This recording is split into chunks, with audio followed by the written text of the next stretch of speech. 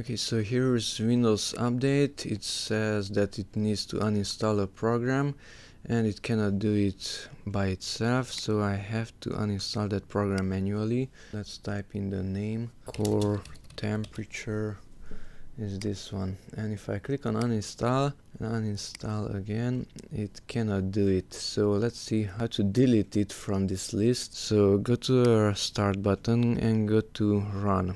Type in regedit from registry editor. Okay, and go here to local machine, go to software, go to Microsoft,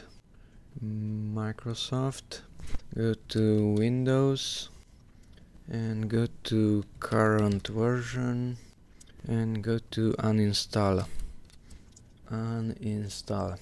Okay, now click on one of these and look for the name of the program. Core temperature is this one. So delete this thing on the left side. In this case it's for core temperature. Delete. Yes. Let's minimize this window. Let's see here at apps. Core temperature is not present anymore.